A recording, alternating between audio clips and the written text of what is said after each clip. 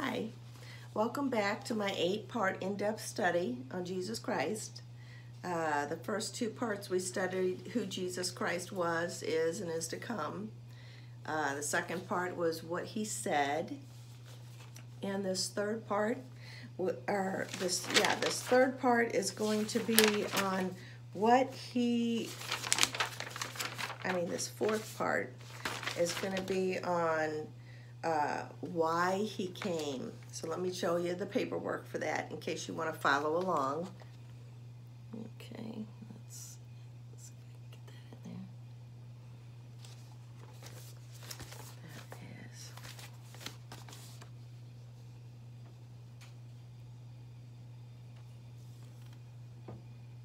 I hope that comes through okay.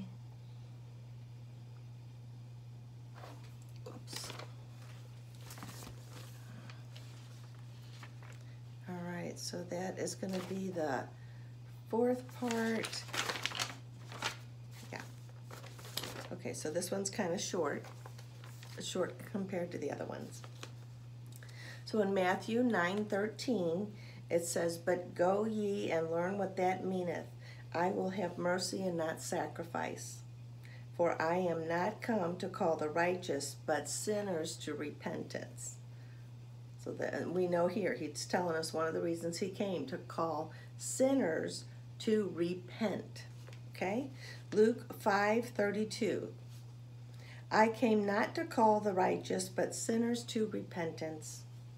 Luke 9:22, saying, "The Son of Man must suffer many things, and be rejected of the elders and chief priests and scribes, and be slain, and be raised the third day."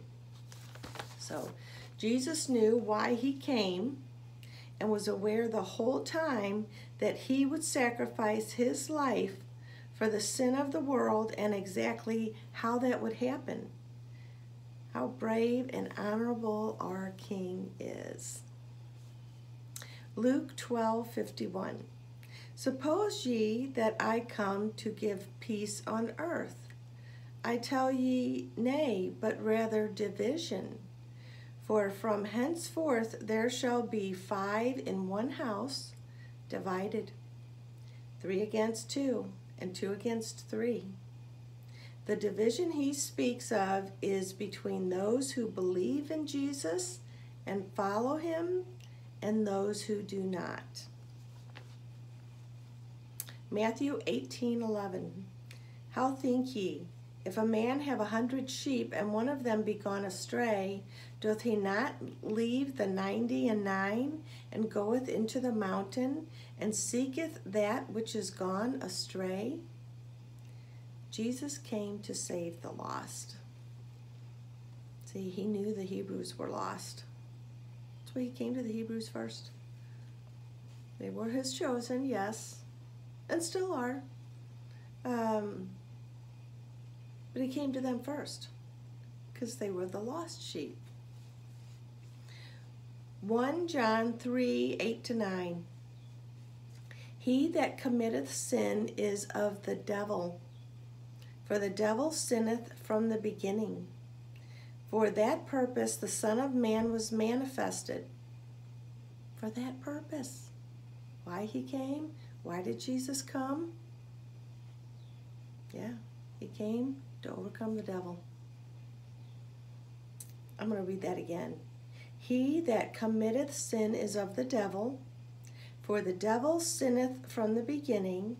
For this purpose the Son of God was manifested, that he might destroy the works of the devil.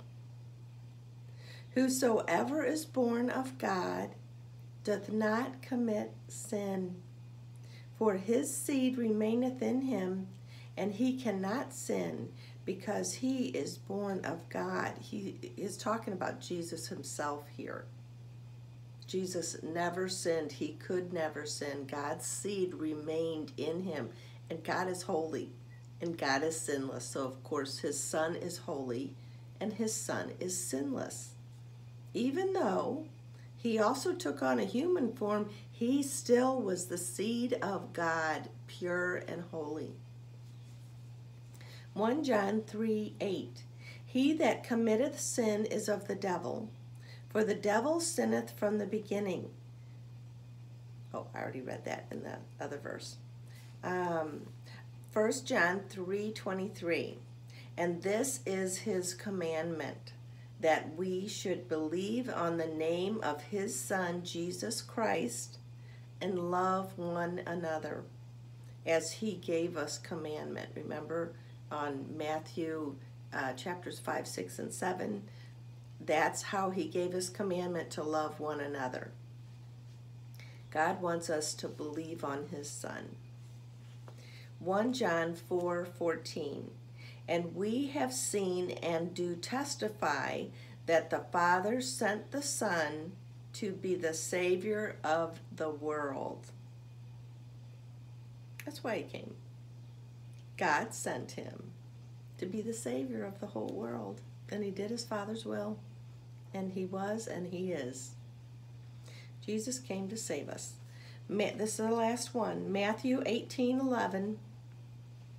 How think ye? If a man have 100 sheep, and one of them be gone astray, doth he not leave the 99 and goeth into the mountains, and seeketh that which is gone astray? So, Jesus came. One of the reasons Jesus came was to save the lost house of Israel. So, join me next time for part 5, which we will be covering what he did.